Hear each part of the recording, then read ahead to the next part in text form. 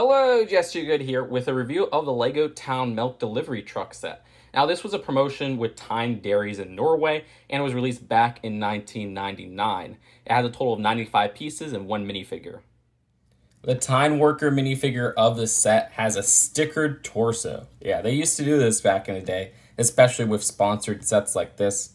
I guess sponsored isn't the right term, but, you know, sets that would capture, say, McDonald's. Like, the McDonald's worker in that set had a stickered torso. Stuff that's tied to an existing brand or whatever. But he does have the classic smiley face and just a regular blue cap. Back to the build of the set, I've never seen a dairy or milk truck in my life, but this looks like a milk truck.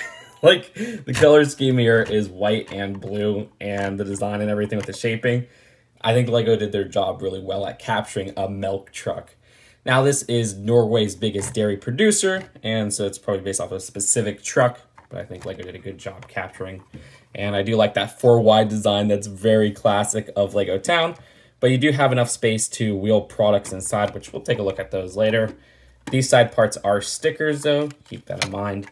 And then for the front passenger area, you could easily lift up this ceiling, but it's connected via these parts right here, so the roof doesn't get disconnected.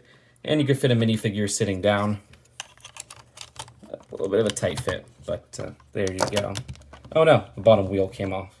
There you go. Also, there's even passenger doors, which that's a rarity for LEGO trucks. I don't have too much else to show with the truck. Let's take a look at those products. And I say products because I think this is milk right here, and this might be cheese, but I'm not entirely sure. We also have a little trolley to wheel them in. But like I said, this back section fits them pretty well, and you could fit a lot more than just those two. But that's it for the build of the set. Let's take a look at the packaging and then the final verdict. I already took a look at the box, but man, I love that background. Very, very Norwegian looking, even though I've never looked at Norway or been there. That was a very American thing to say. And we have an alternate build at the back. Same with the instructions, which have that great look at the front, alternate build at the back. So overall, the LEGO Town Tine Milk Truck is a concept that I wish they did again. I mean, not Tine specifically, but just a milk or dairy truck. It may be a little bit weird for LEGO City since we just kind of see dairy transportation trucks, but still, I would like it. Who knows what we'll see in great vehicles in the future. This is that classic 4-wide town design, so maybe I have a bit biased there, but I do really like how this build looks.